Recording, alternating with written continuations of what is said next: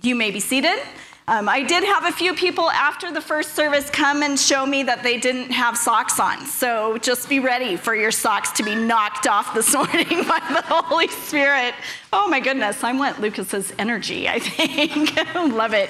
But I am coming to you today on a mountaintop, on a mountain high, because we just yesterday afternoon got back home from Lake Okoboji. Do any of you know where Lake Okoboji is?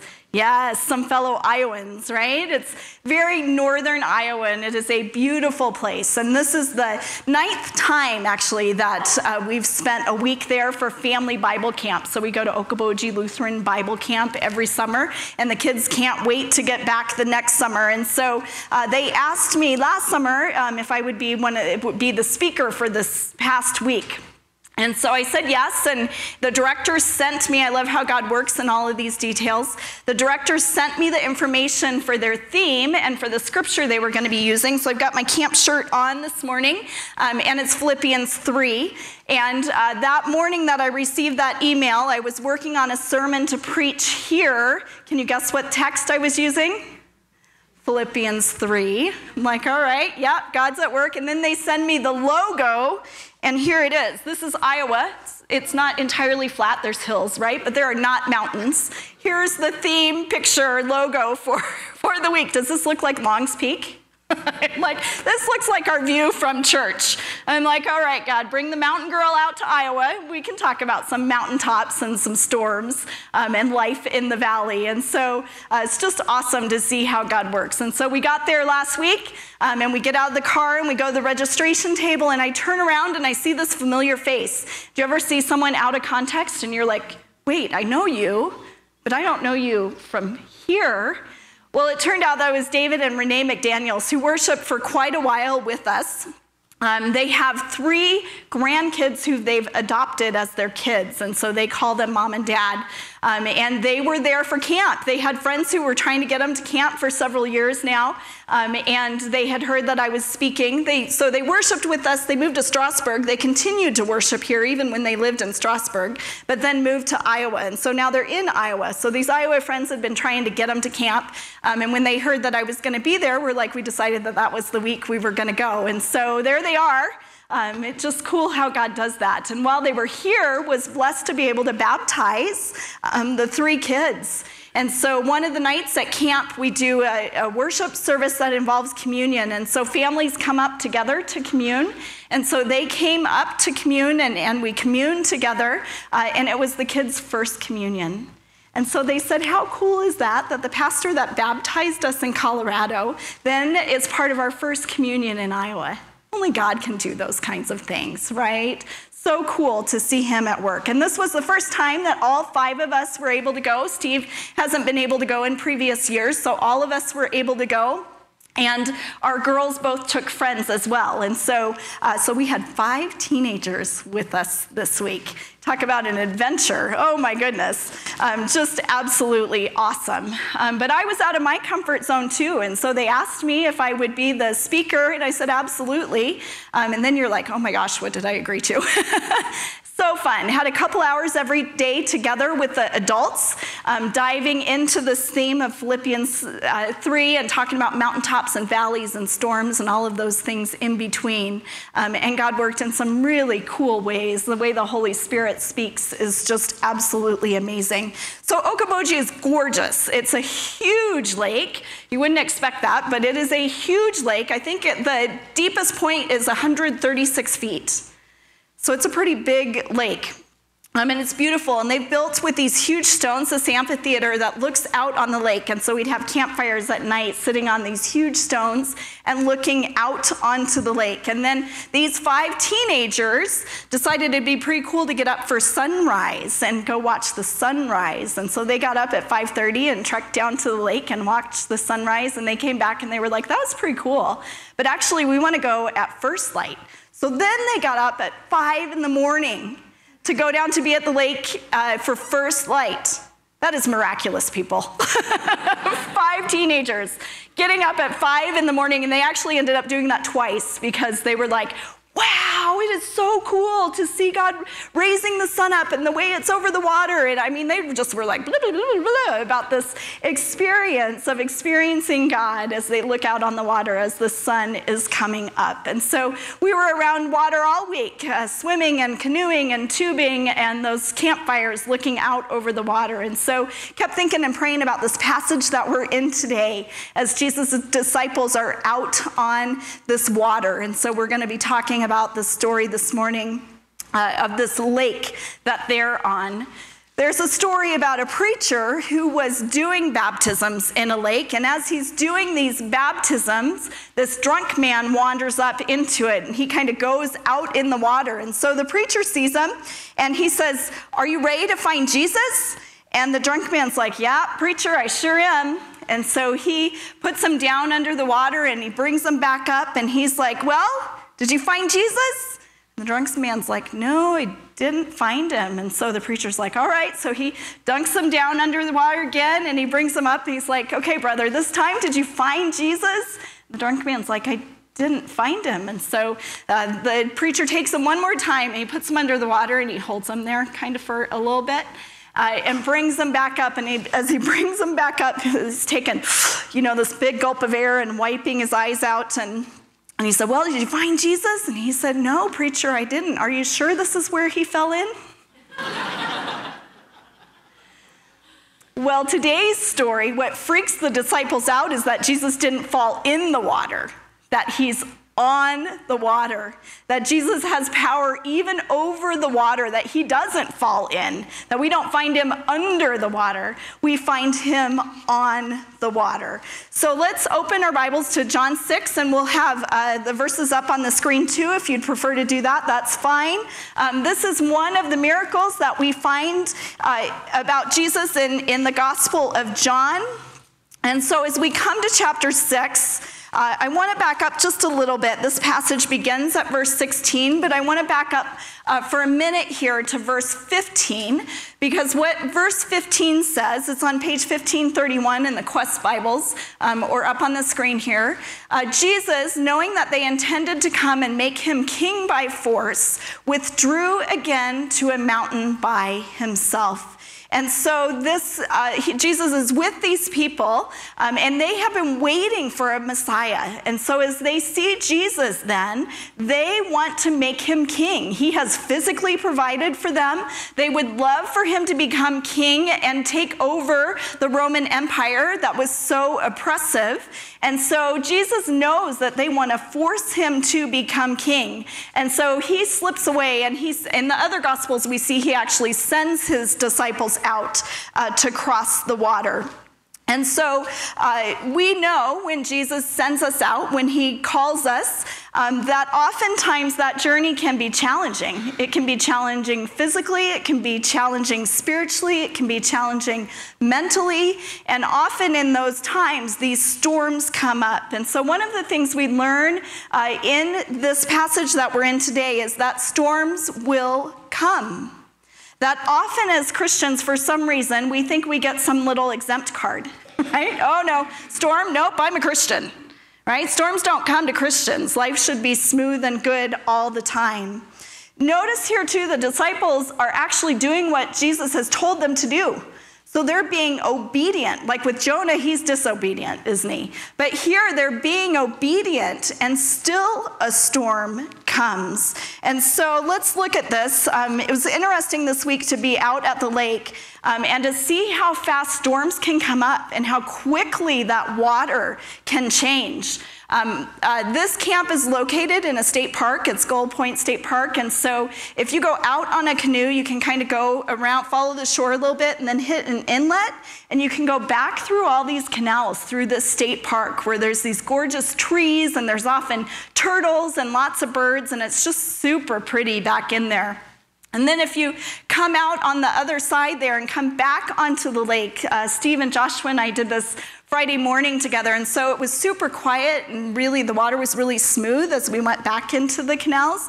As we started coming out on the other side, the wind had changed and was starting to pick up. And so those waves were starting to rock pretty good. Those storms on the water can come up pretty quick, and those waves can be very big waves. One afternoon, we went out on the tube, like a banana boat tube, and we love our driver. He's there every year, and so he does a great job all the time on our time on the lake with him. But the wind had come up that day too, and so Abby's in the front, and we hit this wave. Oh my goodness, she went like, woo! He is like, I have never seen someone take so much air. But that wave, right? And often from shore, those waves don't look like they're a big deal. But when you're out in a boat, those waves can get pretty big, and they can even come over the sides into the boat, can't they? So as we're here in this story, let's look at verses 16 and 17. When evening came, his disciples went down to the lake, where they got into a boat and set off across the lake for Capernaum. By now it was dark, and Jesus had not yet joined them. A strong wind was blowing, and the waters grew rough. And now it was dark. Our storms often feel worse at night, don't they? And so darkness is coming with these disciples. And I'm sure the storm felt more dangerous, and they were more uncomfortable. Heard a preacher once say, don't doubt in the dark what you heard in the light, because what you heard in the light is also true in the dark. Don't doubt in the darkness what you heard in the light. And so John here is the one who mentions this. And they've been waiting for their master to appear. And there sounds like in this verse, doesn't it, that there's some disappointment there, that they've been waiting for him, that maybe even despair is starting to set in at this point with this wind blowing hard and this darkness coming around. This water that they're on is in a perfect place for a storm. It's at about 700 feet below sea level, and then the mountains around it go up a couple thousand feet, and so that wind can just tear off those mountains and quickly cause these storms to come about. We learn from the other Gospels that they are a long distance from the land, that they are out in the middle of the sea, that they're being battered by waves, and that they are straining at the oars. And they are making painful progress. So they had left sometime between 6 and 9 at night. And then as we come to this part in the story, we learn that it is the fourth watch of the night, and so it's between 3 and 6 in the morning. Several hours, isn't it, that have elapsed since they set off. And so they are probably exhausted from rowing through this. And how far had they gone? Look at those verses. What does it say? Verse 19. 3.5 miles. So maybe halfway-ish across after all of those hours. And so they must have been tired at this point, maybe even bordering on despair at this point. And how often are we like the disciples, that we have short memories and weak faith? Short memories and weak faith. Because look, just before this passage, what's the story right before this passage? At the end of chapter, or the beginning, before we get to this, the beginning of chapter 6, what's the story? Jesus feeding the 5,000. I heard Dylan did an awesome job on that last weekend. I'm excited to be able to watch the video and to hear that as he explained this miracle that Jesus did, that he took how much? 2 fish, how many loaves of bread? And fed how many people?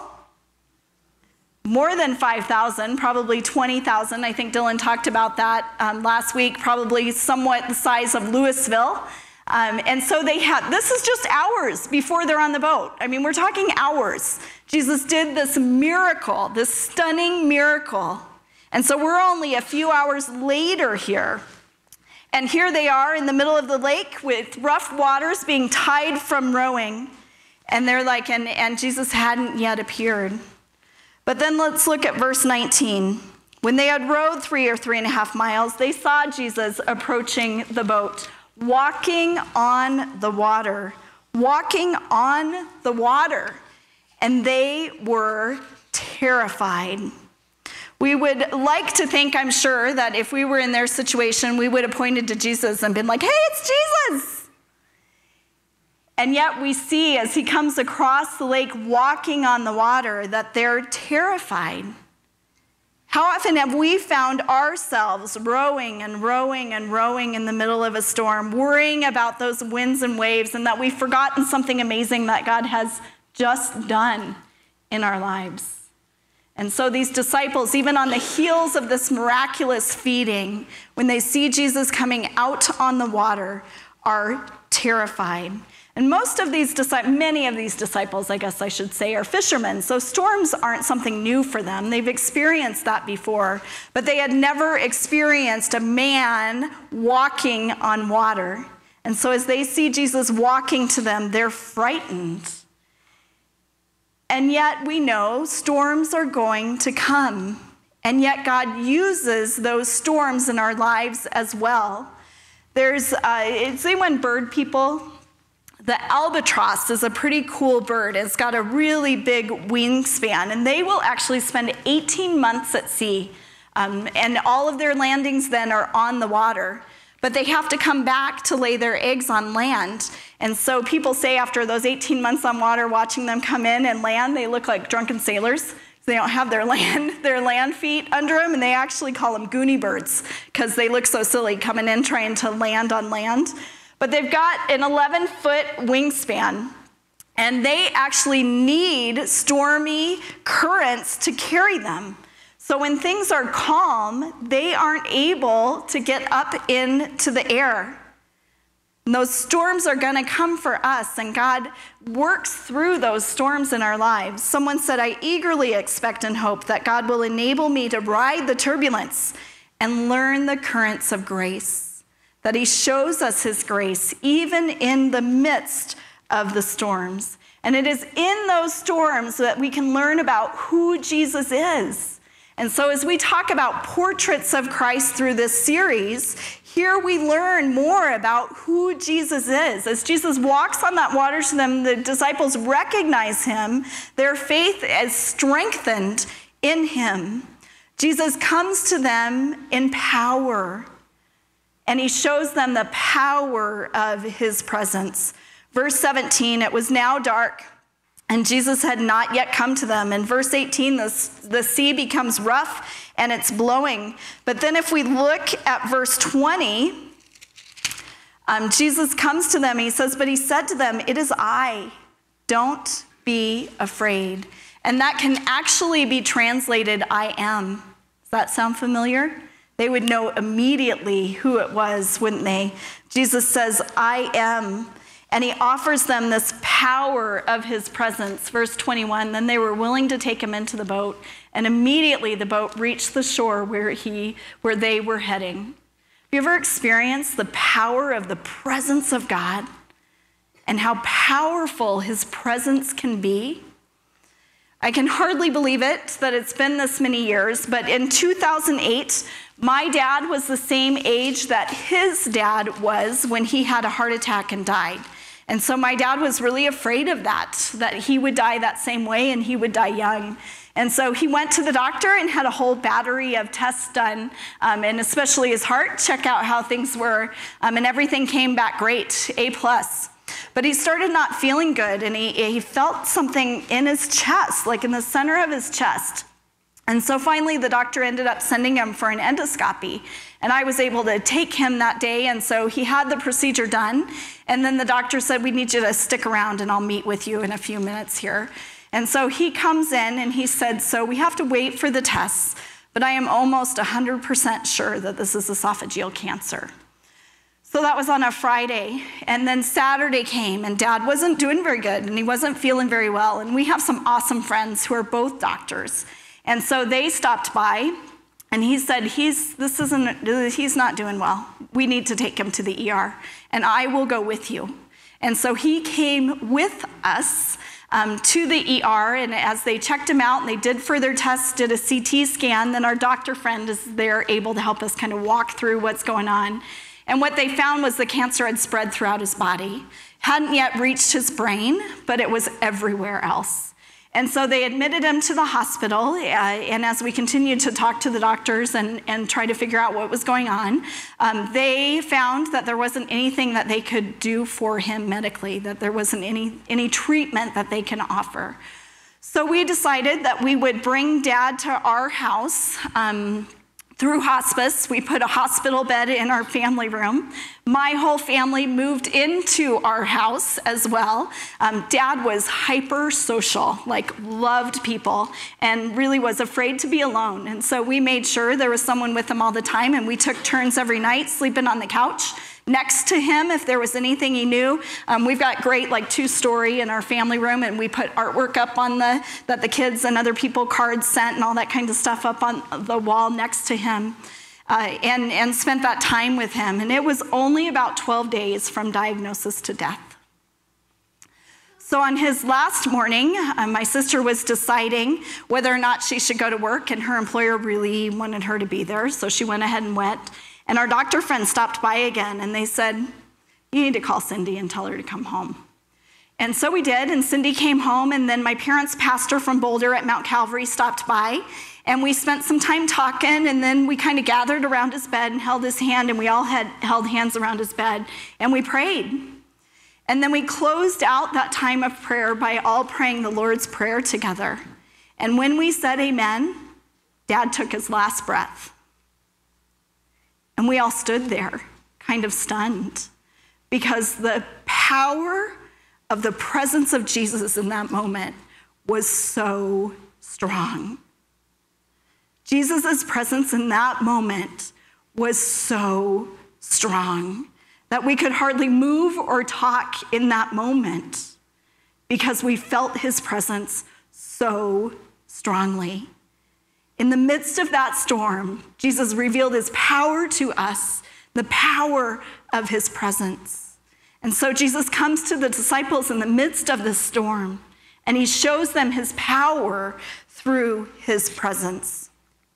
We see here as he comes to them and he says, "I am, it is I, don't be afraid." And he steps into the boat, that this miracle happens too, of them just making it to their destination then, how Jesus guides us through those storms. But in that moment when he steps into the boat, in verses 21 there, as he steps into the boat, let me turn my page here. Then they were willing to take him into the boat, and immediately the boat reached the shore where they were heading. And so he steps on board, and there's this peace. And so we see the power of Jesus as well in this peace that he offers. We had such an awesome night at camp one night this week. They assign a counselor to each family, and so they hang out with us. They become part of our family for the week, and we eat together, and we do devotions together, and we play together. And it was late one night, and Steve had brought his guitar, and so we were sitting out on our deck that looks at the lake and singing. And so Steve started playing and singing "Holy, Holy, Holy," and all of us were singing, and we're with our counselor, and he's from Sweden, so he's studying theology in Sweden. And so as we start singing in English, this "Holy, Holy, Holy," he begins singing it in Swedish. Oh my goodness. The peace of Jesus in that moment was powerful. And so as Jesus comes to his disciples here, he shows not only the power of his presence, but this peace that he offers as well. So we can invite Jesus into our boats, and we can look for him on the water. And in a few weeks here, as we get to John 16, here's a verse from there. "I have told you these things so that in me you may have peace. In this world you will have trouble, but take heart. I have overcome the world." That in our storms that will come, Jesus reveals to us who he is, and that he is powerful, and that he shows that in his presence and in the peace that he gives. Let's pray. God, you are amazing in the ways that you work, in the ways that you weave stories together, and in the way that you invite us to be a part of your story. And so we just thank you for this story of Jesus walking on in the water, a reminder that storms will come, and yet you offer us your presence and you offer us peace that passes all understanding. And so we just pray that you would continue to step into our boat, that you would continue to help us to see you in the storm, that you would reveal your presence and the power of your presence and that peace that you would continue to give us.